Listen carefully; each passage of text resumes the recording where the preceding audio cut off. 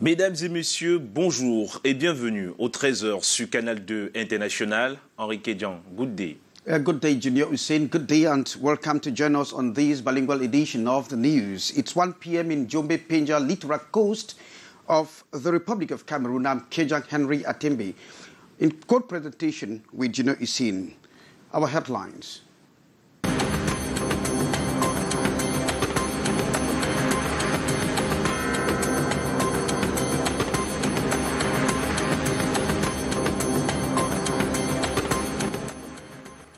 Cliquez forever. The mortal remains of the deceased mayor of Jombe Penja have arrived his council area amidst euphoria. Overflowing crowd of uncontrollable magnitude streaming to watch the arrival of the mortal remains of the man they call the Mandela of Jombe Penja for burial. A combined network of anti-riot security operatives deployed to disperse the more than 5,000-man crowd of funeral attendees. Canal International at the heartbeat of Paul-Henri Cliquez's funeral. Vive tension en ce moment même à Penja, dans le Mongo. La dépouille de Paul-Henri Cliquez a été bloquée à l'entrée de la ville de Penja par les populations qui exigent de rendre un dernier hommage à leur façon, à leur mère. Les forces de l'ordre ont fait usage de gaz lacrymogène pour disperser la foule, visiblement très en colère. Dans ce journal, les temps forts de la levée de corps à l'hôpital à Quintine de Douala, en présence du gouverneur et de nombreuses personnalités de la ville, et les dernières nouvelles qui nous parviennent de Penja. And sanctions await absentee civil servants in the war-torn northwest region of Cameroon.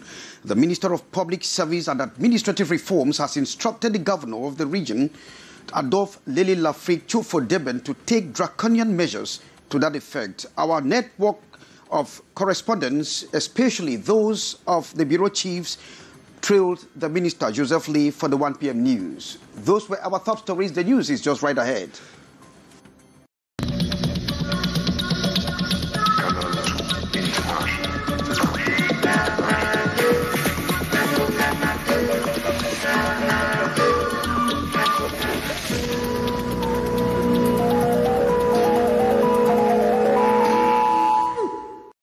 Welcome to join us. I'm Kejang Henry Atembe. Junior Hussein is here with me for the co-presentation. Junior, you have the first part of the news, and you say that the world is paying homage to the man they called the Mandela of Cameroon. Et avant, vous pouvez également nous suivre en direct sur notre page Facebook, Canal 2 International, ou en direct sur notre compte YouTube. Et quelques minutes avant notre entrée dans ce studio, nous recevions des informations de dernière minute autour du corps de Paul-Henri Cliquez. Son cortège a été stoppé net par les populations de Jombe Penja qui, n'est-ce pas, pleurent leur leader. Des tensions se sont faites sentir et c'est à coup de gaz lacrymogène que la police a obligé la foule à laisser passer le corbillard de Paul-Henri Cliquez. Allons vivre cette ambiance en images.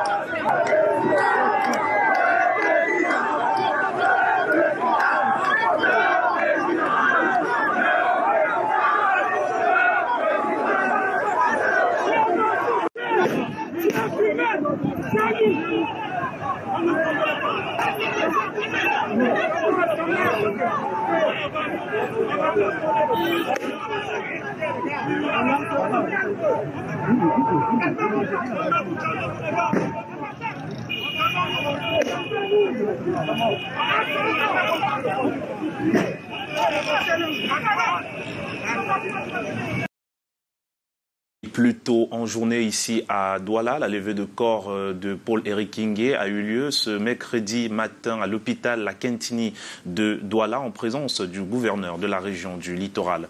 Les détails avec Charles Robert Itoc et Maus Kwesso.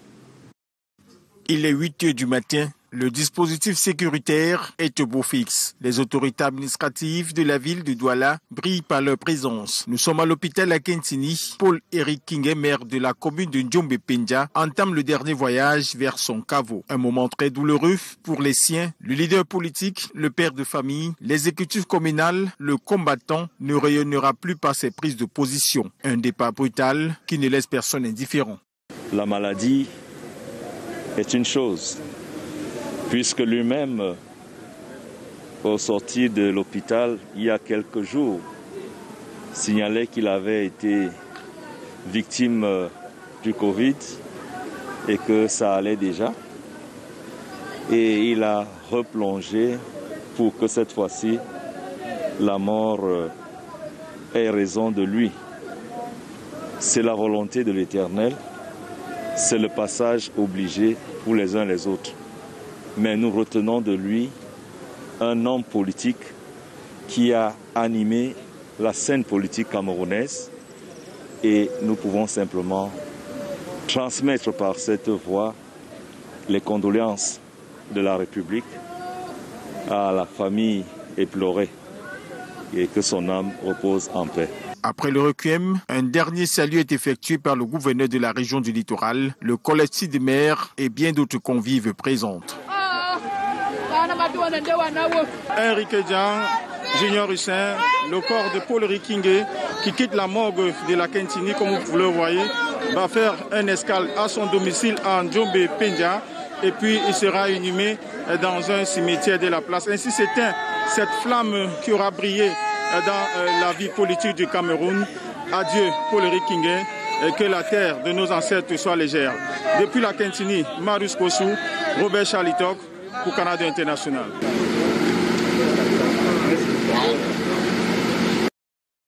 Et un autre grand que nous continuons de pleurer, c'est Manu Dibango, 24 mars 2020, 24 mars 2021, un an que Manu Dibango est mort.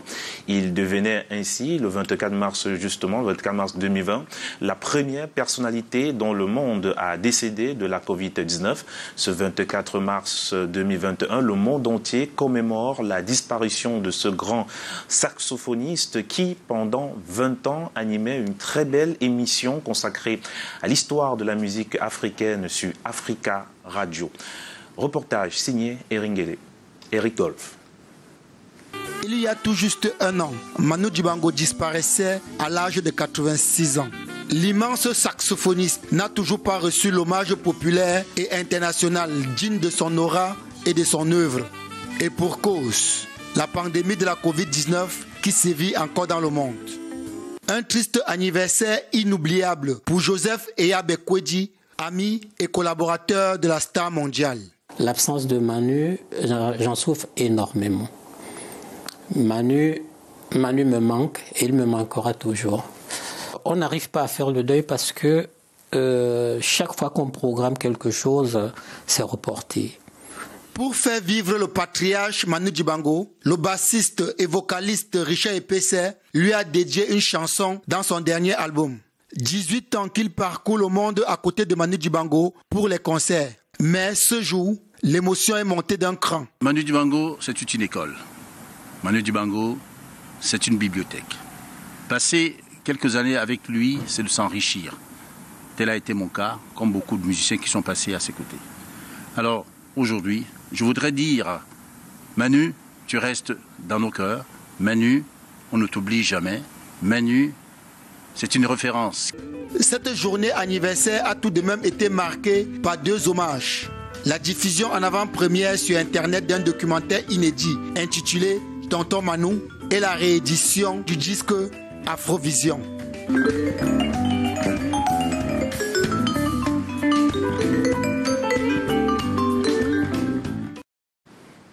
Et puisque nous sommes en musique, restons-y cette fois avec ce communiqué signé du préfet du Vouri, Benjamin Boutou, qui, en raison de la résurgence de la pandémie de la Covid-19, le préfet du département du Vory, justement, a l'honneur d'inviter les promoteurs des spectacles et des concerts de musique programmés à les reporter aux dates ultérieures, dans la mesure où il s'agit de faire respecter les mesures barrières, notamment en ce qui concerne la distanciation physique et la limitation de la participation à 50 du nombre de personnes dans les milieux clos.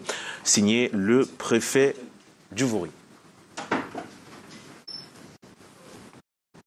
Et la suite de l'actualité, c'est avec vous, Henri Kédian. Well, thanks, Hussein. We begin with this. His journey to the world beyond started this Wednesday morning. The mortal remains of the mayor of Njombe Penja, Paul Eric Kingi, affectionately called the Mandela of Njombe Penja, were removed from the Lakentini Hospital mortuary this morning and transported to Njombe Penja for burial. A mammoth crowd of mourners, politicians and administrative officials were at the Lakentini Hospital to pay the last respect to Paul Eric Kingi. Amongst the mourners was our eye reporter, D. Mori. Many had gathered at the Lakentini Hospital mortuary this Wednesday, March 23, to bid farewell to someone they describe as their hero. Unfortunately for them, the security belt could not permit them get any closer to the mortal remains of the mayor of Njombe Penja Council. The corpse is being taken to his final resting place this Wednesday. Prominent among those present at the mortuary was Littoral Governor. He was suffering from this disease of COVID. He himself has written it in some messages that you can find in the media. But we can just say that he was mayor, very proud of his Njombe Penja city.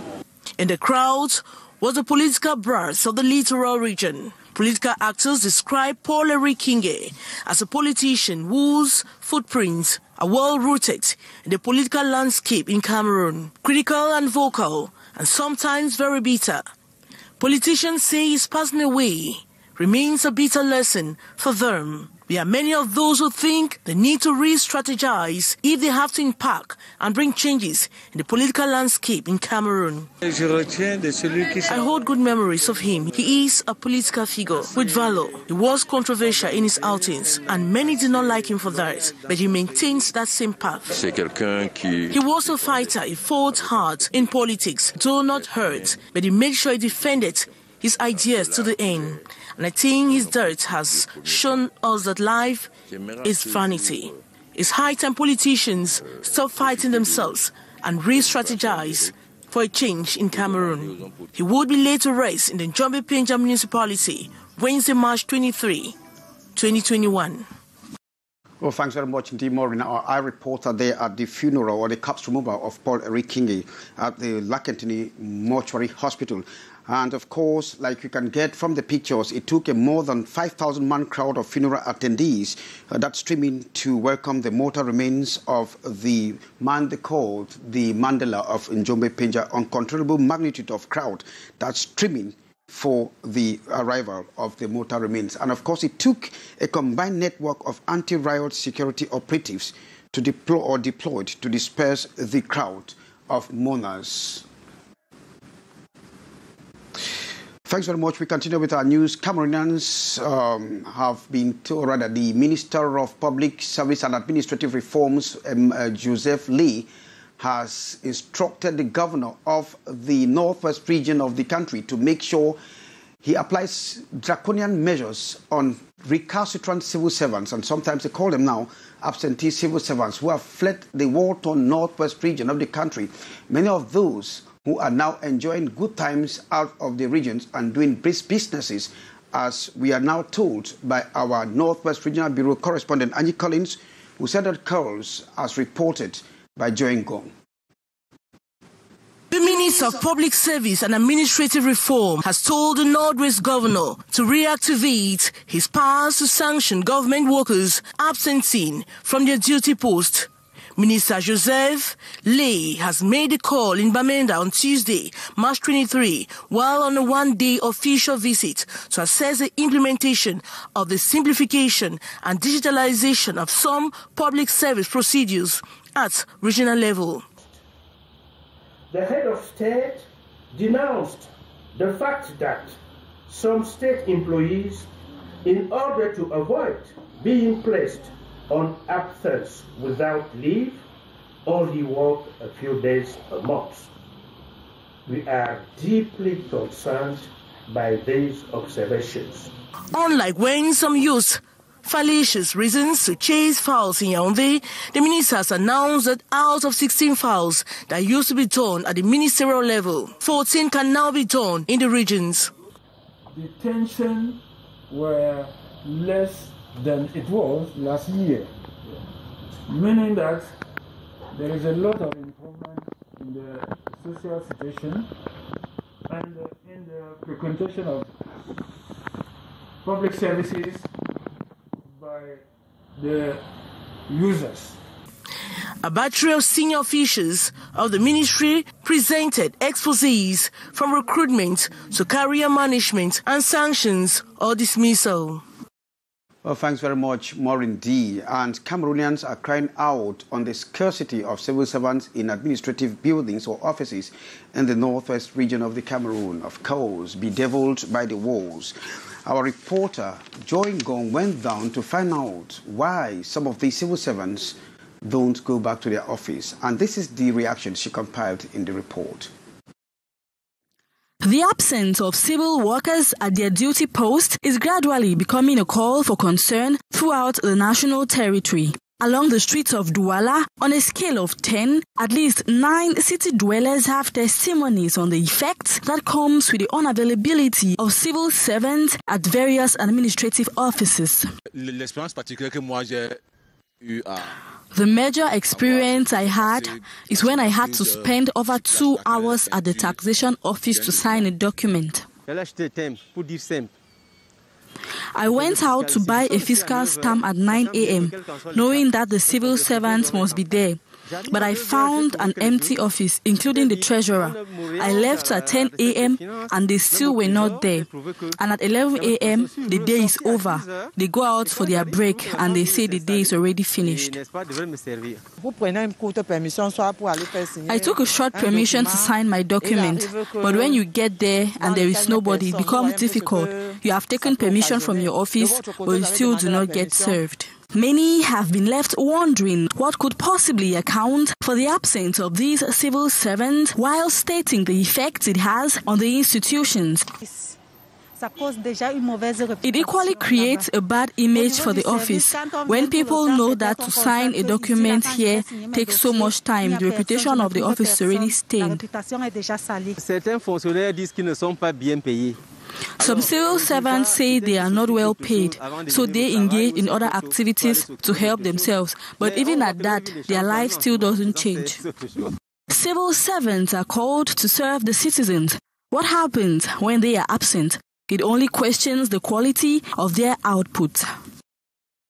Thanks very much, Joy Ngong, reporting there on the availability or the absence of civil servants in all administrative offices. And of course, we continue with the news with Junior Hussein. And Hussein, you are telling us that matricide in Bafoussam, where a young lady is known to have killed the mother on allegations of witchcraft. Véritable crime crapuleux à Bafoussam. Une dame de 31 ans tue sa mère à l'aide d'une hache. Le drame se déroule au quartier Djeleng 3 à Bafoussam. La dame accuse sa mère d'être une sorcière qui a tenté de sacrifier ses enfants. Retour sur ce triste événement avec Walter Bertrand.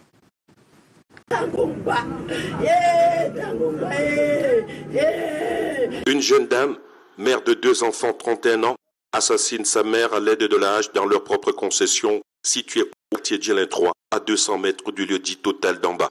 La victime, Moshe Martine, 68 ans, veuve, était originaire du village de Bala. Hier donc, elles sont parties dans une autre église.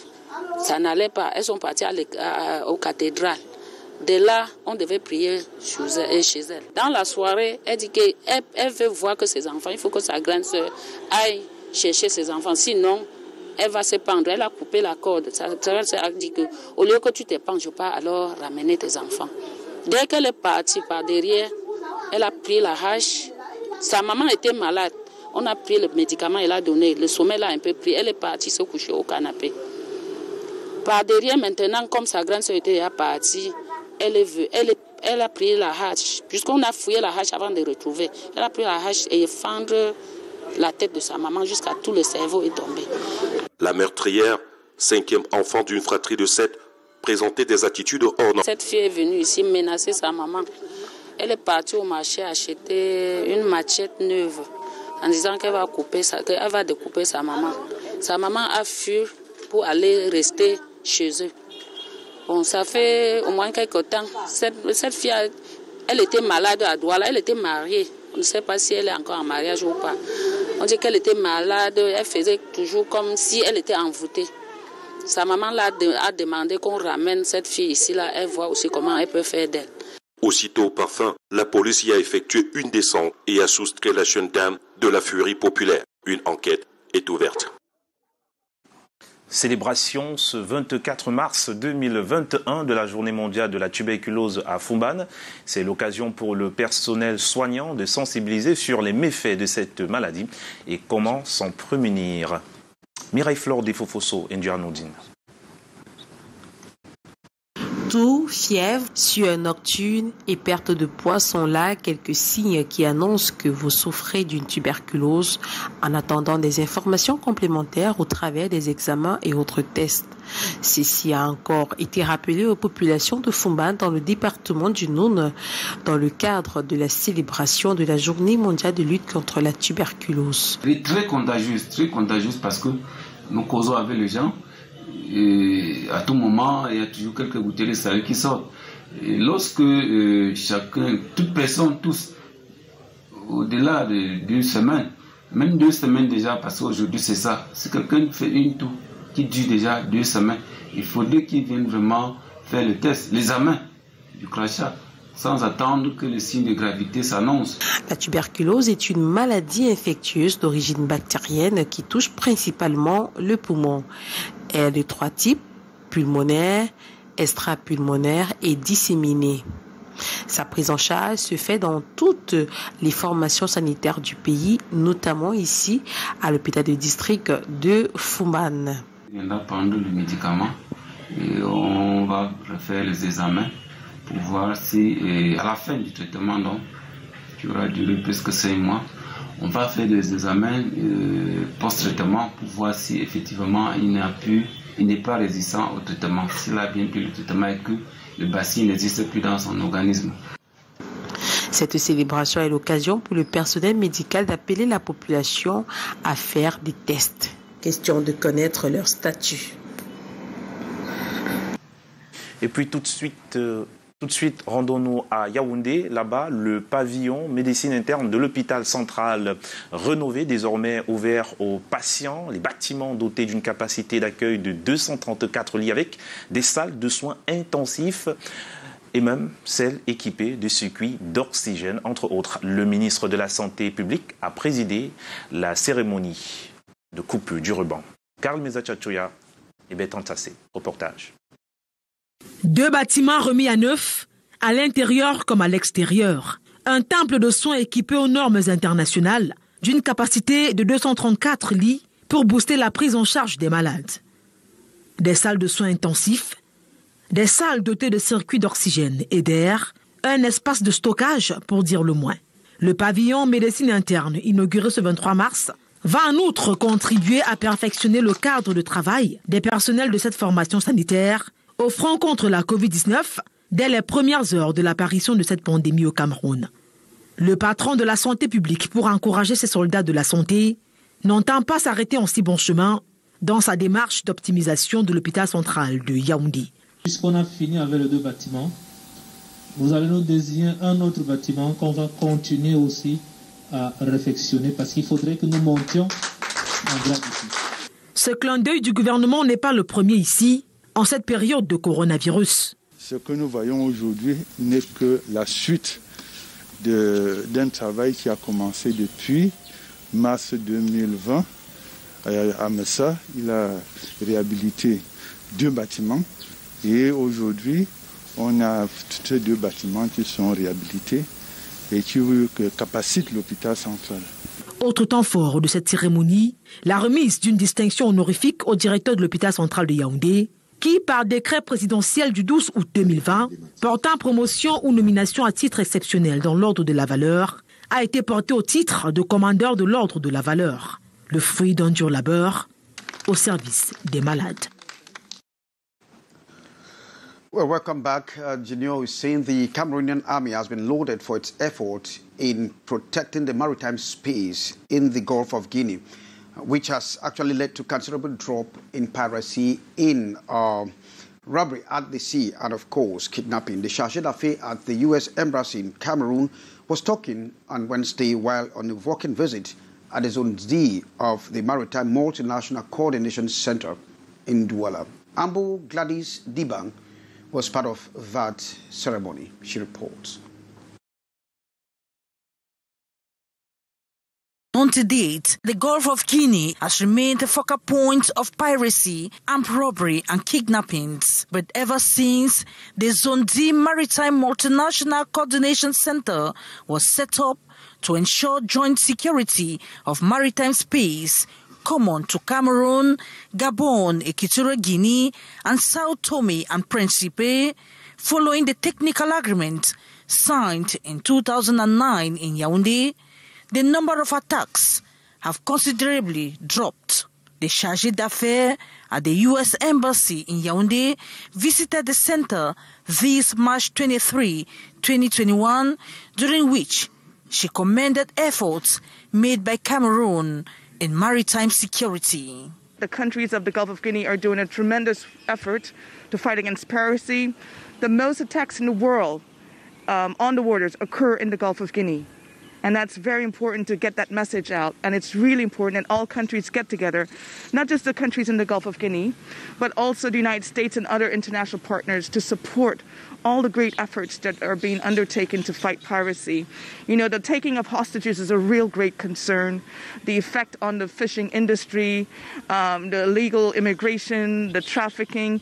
These are all, all trends that we're seeing here in the Gulf of Guinea. But again, Cameroon is playing a leading role in the protection of maritime security, and we cannot underscore that enough. While presenting the security situation assessment of the zone in 2020 and its management during these COVID-19 periods, Captain Sylvester Fonkwa revealed there is need to reorientate operational strategies to carry out complex maritime operations, as Cameroon has been benefiting from the expertise of the U.S. Navy through recent exercises such as Obangame Express.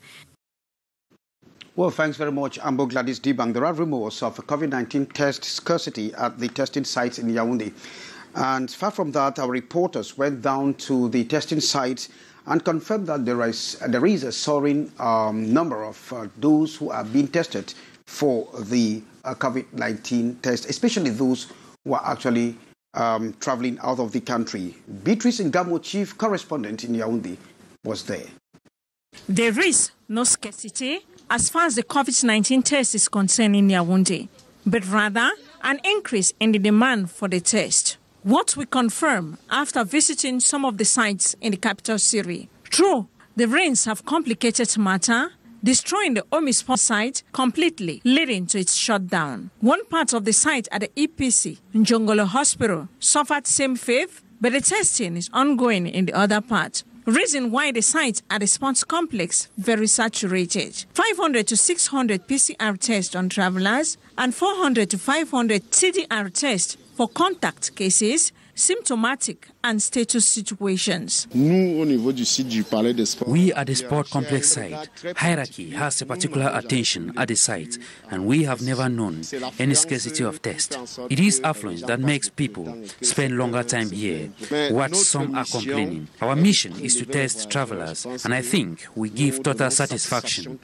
Longevity factor notwithstanding, the only problem is that they should come on time and they should take more precaution when doing the screening. That is, when people are coming, there should be order Because when we came in the morning, there was some kind of a disorder. Those that came earlier were trying to take the place of those who came a bit early, but now there is order, and everything is moving on well.